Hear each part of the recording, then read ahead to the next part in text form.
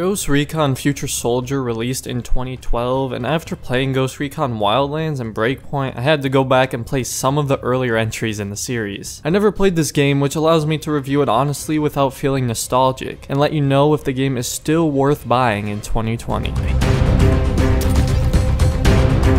This section is going to be a lot shorter than it normally is because there isn't really much story in Future Soldier. You play as a deadly ghost who goes by the name Kozak. Kozak is a very different character opposed to Nomad from the newer games. For starters, Kozak is not the squad leader of his group, therefore instead of giving orders, he is taking orders. I'm not quite sure why they decided to do this, as I think being a squad leader is much more interesting, especially when that squad leader is Scott Mitchell, but regardless though, Kozak overall was alright. It's kind of hard to judge his character since we really know nothing about him and he doesn't even have that many scenes in the game. This story is really short. The game itself took about 11 hours for me to complete, and about only an hour of that were cutscenes. The story was pretty simple and straightforward, and rather than a single antagonist, you are just fighting a Russian special ops group called Bodark, which were basically Russian versions of the Ghost. So it was pretty interesting because they practically matched the Ghosts in both skill and technology, even though they still get mowed down by 4 Ghosts easily. Your Ghost Squad is sent on a mission of revenge after the other Ghost Squads across the world are being killed by Bodark and a Russian group called Ravens Rock that plan to take over the entire country of Russia. The plot is a little confusing at times and never really had me that engaged, and it's very obvious the story takes a backseat to the gameplay, and it's kinda just meant to be a placeholder for why the Ghosts are infiltrating all these urban environments. The ending of the story was okay, and while predictable, I'd say it was satisfying and a pretty cool moment. So again, the story is really short and for the most part takes a backseat, but overall it's okay. If you're looking for a really in-depth story, then you won't have that in Future Soldier, but if you're going to be buying this game, it's going to be for the gameplay. Now, the gameplay in Ghost Recon Future Soldier is by far the best part of the game, but it also certainly has its fair share of flaws. But let's start with the good. First of all, I love the futuristic gameplay elements in the game. You get to use things like camel blend, sensors, and a metallic x-ray and everything. It's very unique, and I really appreciate that they were willing to take a chance and make a unique game. Using your futuristic tech to gain the advantage on your unsuspecting enemies was very fun and a cool concept, and all the cool little unique gadgets you get to use are very fun.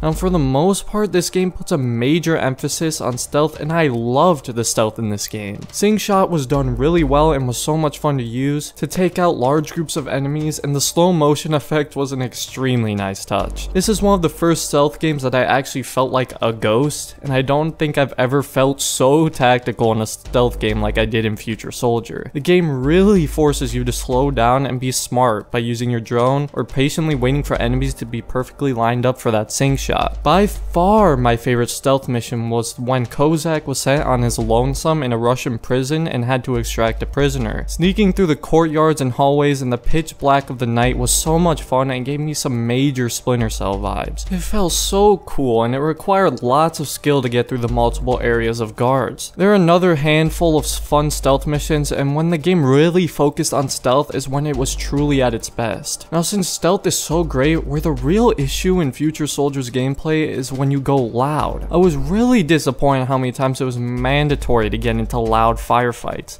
and the depth and precision from stealth is nowhere present during these shootouts. Future Soldier basically becomes the Division in these sequences with lots of cover and third-person based combat, and it really sucks because every mission has at least one part where you are required to go loud, and it really ruined the experience for me. And I just didn't have the same patience with the stealth as I did with the combat, so I often just tried to rush through, which resulted in a lot of deaths, especially since I played on hardcore where it only takes 1 or 2 shots to kill you. These sequences were very frustrating, and some of them took 10+ tries for me to complete, and it's worth noting that the checkpoints in this game aren't too generous either. A lot of the time once I died, I'd have to repeat like a whole 5 minutes of gameplay, which really can make those gunfights a lot more stressful, knowing that if you lose, you gotta start over.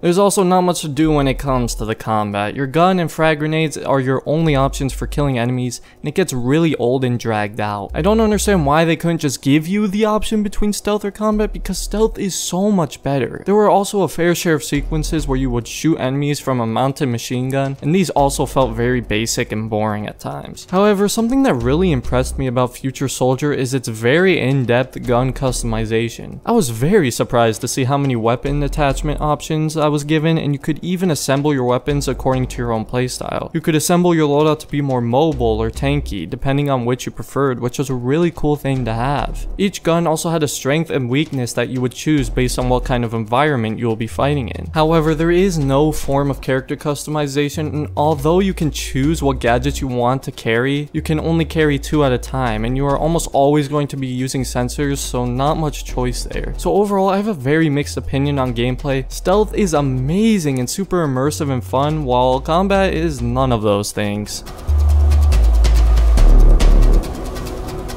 Now, usually this is the part where I would talk about the game's open world, but Future Soldier is not an open world game. Its environments and gameplay is very linear. Each place you will visit will take place in separate missions, and while this isn't necessarily bad, it does feel like an old and outdated mission design. However, it's not so bad because each mission you will play feels very different and has a different environment. You will play pretty much in every biome in this game: snow, desert, forests, swamps, mountains, all of it. I did often find myself enjoying the set pieces in this game. They were really cinematic and often felt like you were in an action movie. There is a little bit of repetition, as most of these mandatory combat sequences I was talking about almost always involve either securing an area or holding a position while you wait for a helicopter to extract you. Something else I like though is how seamless the transition from gameplay to action scenes were, and the constant communication and strategizing from the Ghost Squadron was super immersive and actually pretty realistic, which sounds kind of weird to say about a futuristic game, but there are definitely a lot of realism elements to this game.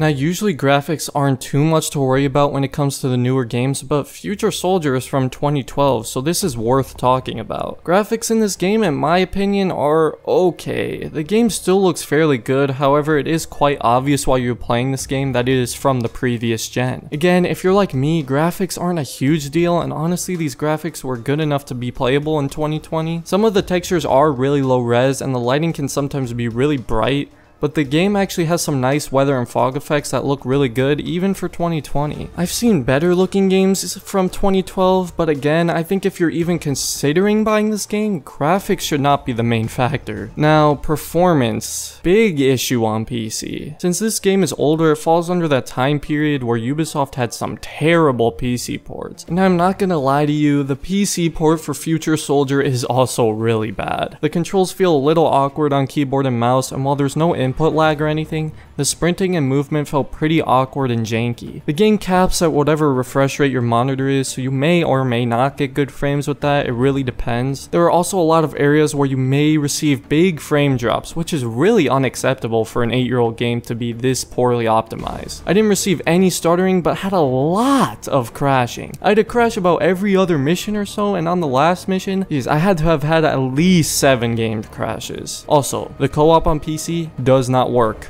Like, at all. The co-op is completely broken, so a very poor PC port overall. I also wanted to point out that the story cutscenes look absolutely awful. They are rendered in like 720p, lip syncing is completely off, and the audio is super bugged. For some reason in a cutscene the audio is super loud, and while in the game the audio is quiet. There are lots of moments when the game's age can really show, especially with the presentation and performance.